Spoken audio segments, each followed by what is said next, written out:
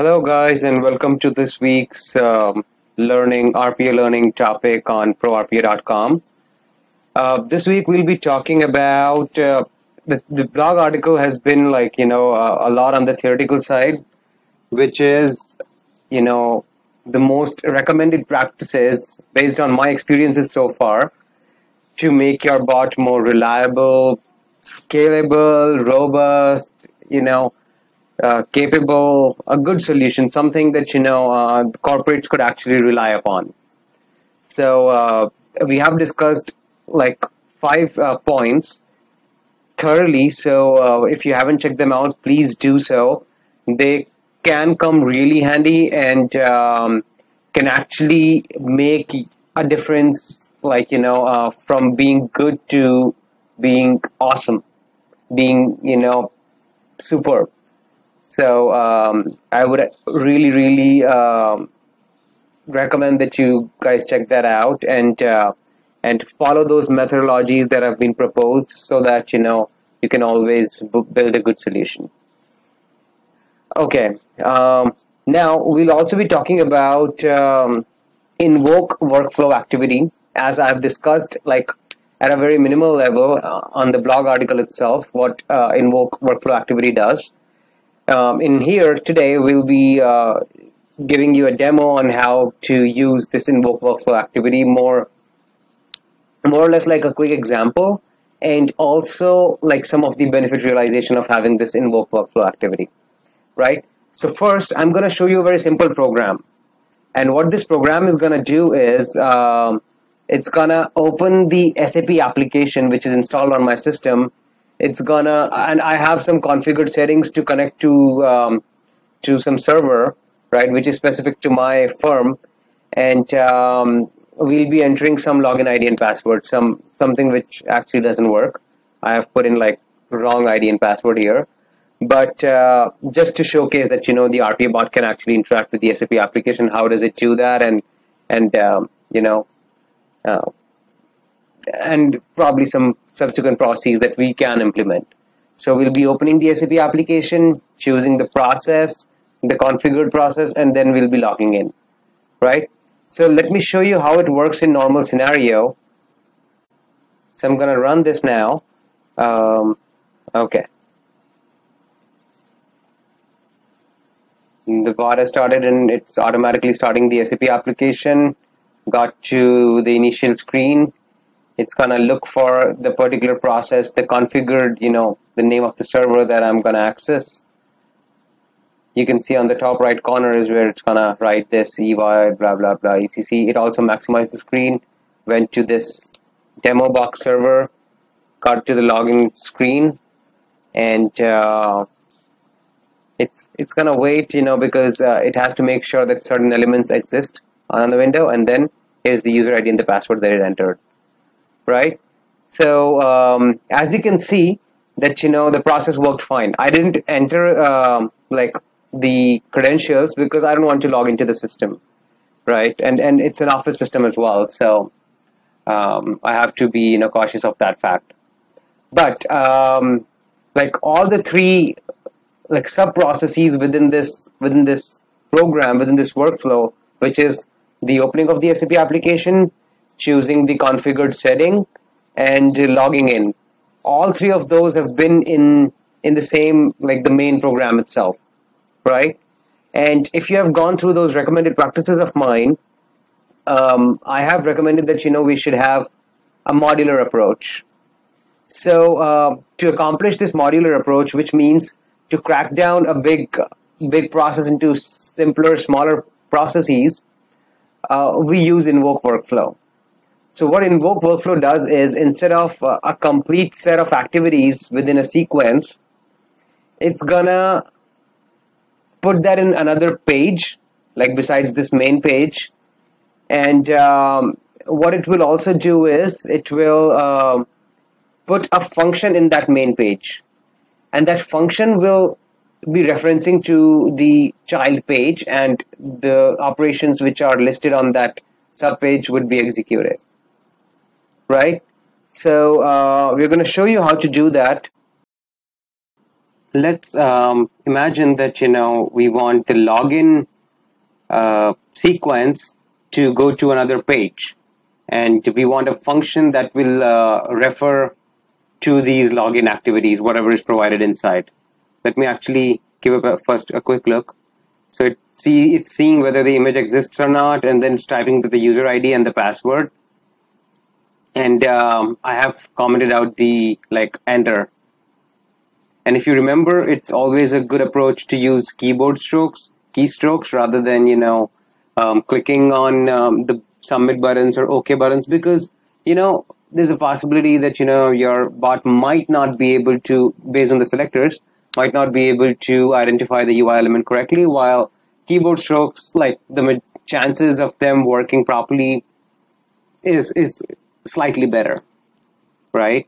So we have discussed this before, so I'm not going to delve deep into these topics. But if you want to put this login sequence into another page, simply right-click and choose Extract as Workflow. So as you can see, you're asking whether what's going to be the new name for the diagram that you want to create based on these activities that you have provided or selected. So let's say open and login. I'm just giving, or probably attach and login, right? Create. That's it. You can see the new page is created, attach and login, and there's an invoke workflow activity that has been added, which upon clicking you can see that it's referencing to the attach and login the workflow, which is a separate workflow. Another good thing is at the directory level, I'm going to show you. Once you do Control O, right, this is the exercise 1 where I'm working right now, all the programs that I'm working, and we have the main page and we have the attach and login. So at the directory level, when you're looking at the Windows Explorer, you can see that both the programs, the parent program and the child program, the workflow, actually exist at the same directory location. So they're at the same level. This way it becomes easier to refer them to as well, right? And you don't have to open anything.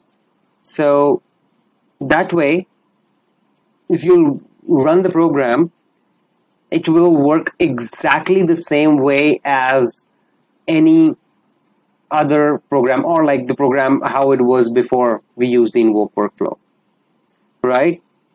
So this way you can imagine that instead of let's say having another process or something like that, right, you have completely separated out the login process, and this login process can be used by multiple bots now, right? Instead of having it or copying it again and again in different workflows, you can simply pass a reference to it and you're all set.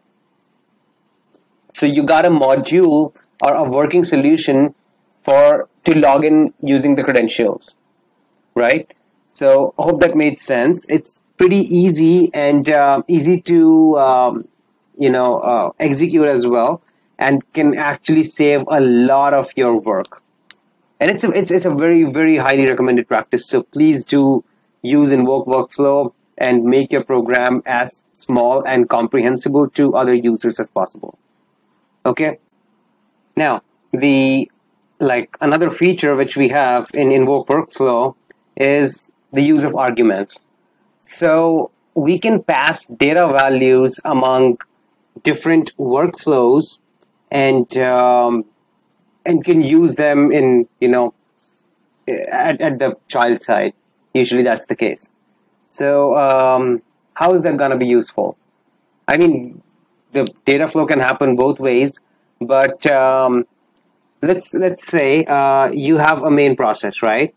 And you want to send, because you have used Invoke Workflow to log into the SAP application, and what you want is to provide your specific user credentials, right?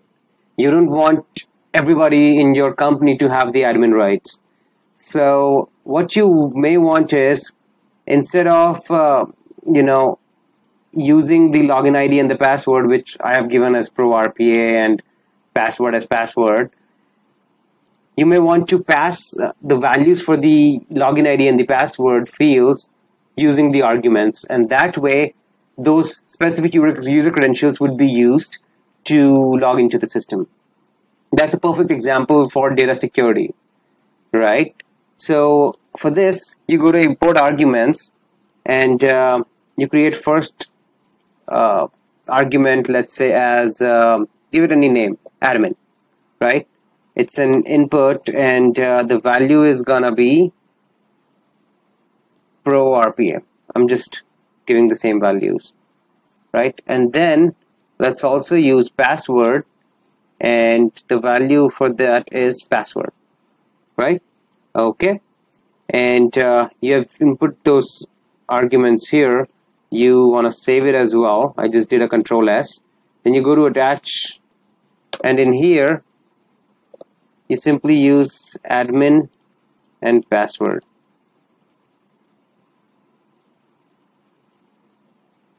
Actually, you have used that. Then you go to arguments, and within this argument panel, we have to simply add two arguments with the same name, admin and password. So just declare these arguments in here, and we have used them in the user ID and the password field, and the values to these arguments are provided from the main page, which is pro RPA and the password for our password, right? So now you can imagine that you are able to transfer the data from one workflow to another, and at the same time you can implement these security measures, data integrity and security and reliability, and all that stuff can be, we can talk about it as much as you want, but the high order bit is that it provides a very reliable and comprehensible way for you to manage your programs effectively, correct? So I went to the main program again. I'm gonna save it, and let's run this to see if it works perfectly or not. So it's opening the SAP application, and you can imagine that the only way for us to check is to check the user ID field, because the password is going to be just the dots displayed in front of us. So if it's able to enter the user ID as pro RPA, that means the data transfer from one page to another of the workflow has happened successfully. So we are into the SAP application. We are in the login screen as well. And let's see, the user is pro RPA. Yes, that is correct. So as you saw, we were able to transfer the data correctly, and this can come really, really handy for you guys, trust me, because it's all about the mindset.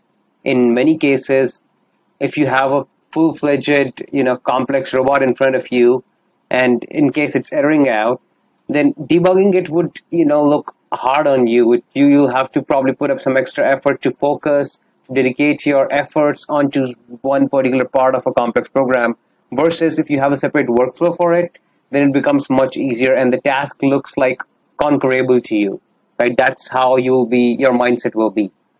So use Invoke workflow activities as much as possible.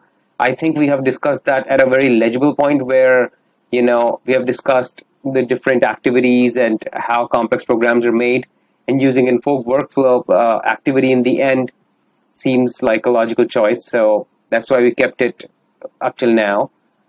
But let us know if you have any questions or comments or feedback. We have a YouTube channel waiting for your subscription, so please do that as well, and the blog articles too. And if you have if you like it, then please do share it with among your friends, your colleagues, your family members, and provide your likes as well. These are like really motivating words that helps us keep moving along. Okay, and for thorough learning of RPA, please do check out my ebook series called CRISPR Learning for UiPath or for Blue Prism, and the video tutorials on Udemy and Skillshare with the same name called CRISPR Learning. So please do check them out as well, and happy automating. Goodbye.